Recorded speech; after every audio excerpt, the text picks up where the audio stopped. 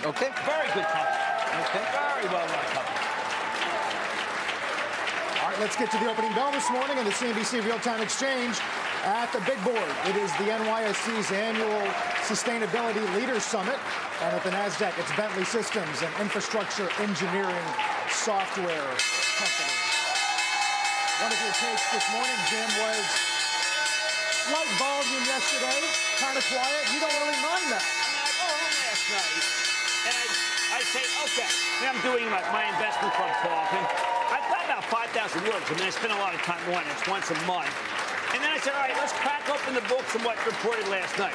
And they went in and reported PBH, and they didn't have a conference call. So, I mean, it was the lightest night of research for anyone who cares about stocks. There literally was nothing. This morning was Walgreens. It looked okay. And, I mentioned McCormick, obviously the Alibaba, but this was the lightest night I have ever. If it weren't, this was a great night to work on the investment club because, boy, there is nothing.